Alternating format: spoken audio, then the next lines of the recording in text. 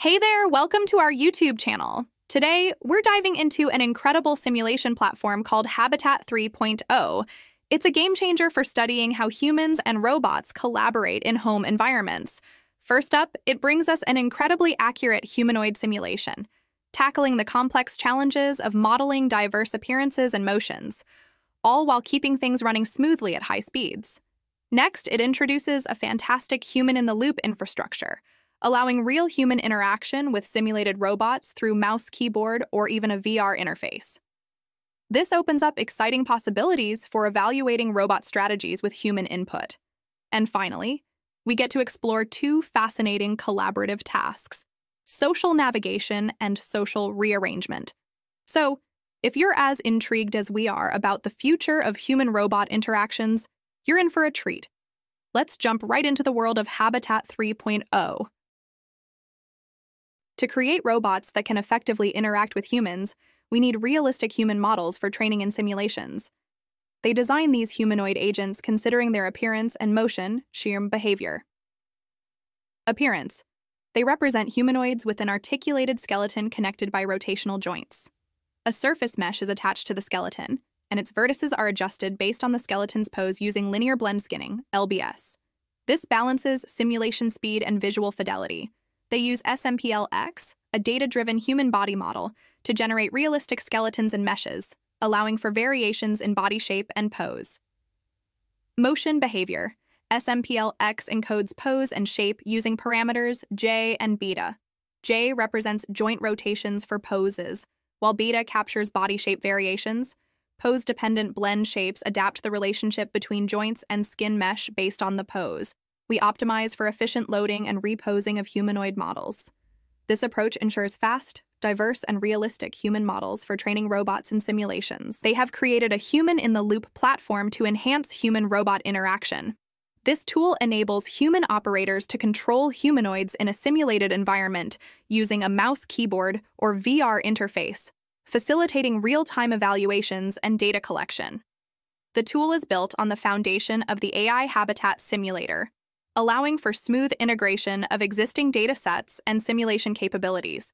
Additionally, they have simplified the development process by implementing end-user logic in Python and providing user-friendly wrappers for low-level simulation tasks.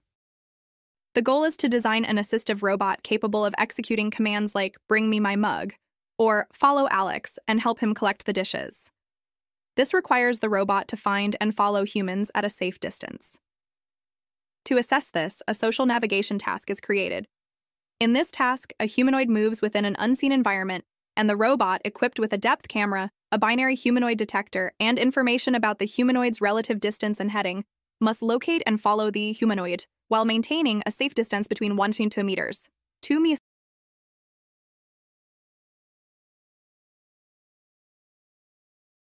Finding success determines if the robot successfully locates the humanoid within the maximum episode steps, reaching within 1 to 2 meters while facing the humanoid.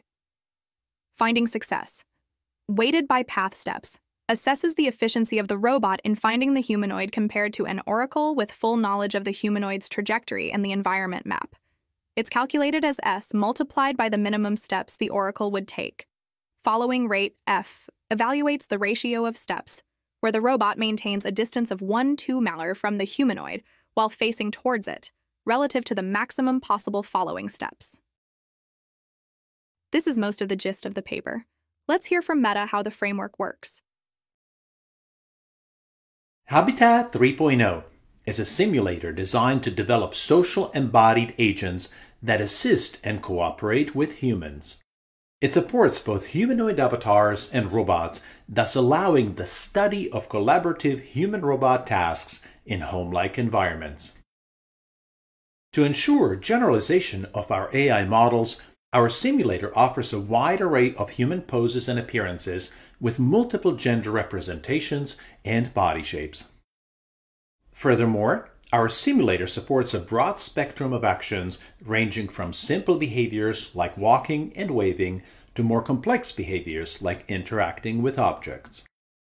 Diversity extends to the scenes as well, as HABITAT 3.0 utilizes the Habitat Synthetic Scenes dataset a collection of over 200 scenes and over 18,000 objects.